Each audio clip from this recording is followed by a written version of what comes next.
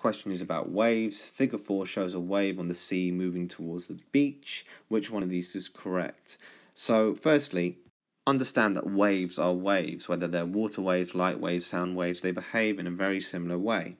All waves have an amplitude, which is basically the distance from the crest to the halfway point on a graph. That's how much energy they carry, so how loud they are, how tall or destructive a water wave can be, how bright a light wave can be.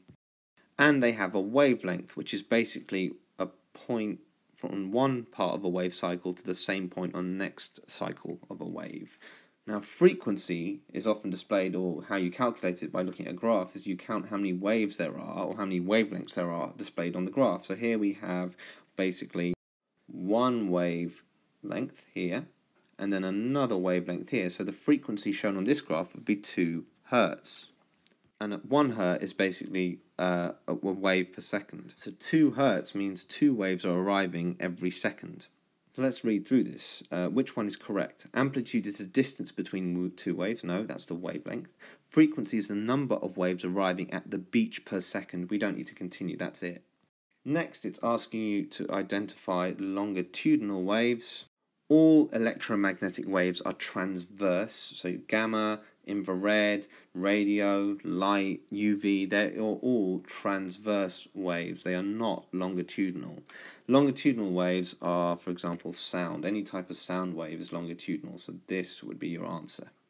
What it means by transverse is as the energy travels forward, it causes particles to oscillate, that means vibrate, at 90 degrees to the direction of energy flow. So in other words, particles move up and down. Like a water wave, if you are standing in a stretch of water and a wave machine is switched on, you will bob up and down, you won't be thrown back. Longitudinal waves, however, disturb or cause particles to oscillate back and forth in relation to the direction of energy flow. So the particles will be doing this as they're disturbed by the energy, whereas transverse waves, they'll be doing this as they're disturbed by the energy. So electromagnetic waves, or waves of the electromagnetic spectrum, are basically just light waves. We think of light as visible light, but actually radio, microwave, infrared, they're all types of light really. And what you need to know about these waves, when they travel through space or vacuum where there's no particles, nothing to slow them down, then the frequency of each of these waves is different. It can vary. The wavelength of these waves can vary, but the velocity stays the same. So in other words, the speed in a vacuum, the velocity in a vacuum is constant. It's the same.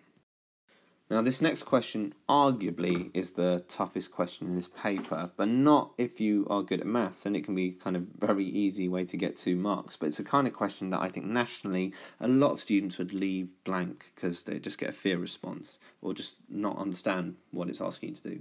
It says blue light has a wavelength of 470 nanometers and a frequency of 6.30 times 10 to the 14 Hertz.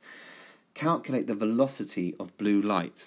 Now firstly, remember, velocity is frequency times wavelength. Start underlining, so wavelength is here, 470 nanometers, and frequency is here, 6.30 times 10 to the 14. In other words, we have 14 positions after the point. That's what this figure looks like, so you can see why we write it like this. So on one level, we're just multiplying these 2 things together, so if you probably wrote this times this, you might get a mark. But remember, the problem is, when you do the calculation, it has to be in meters, and Hertz can stay the same. Step 1 is converting this into meters.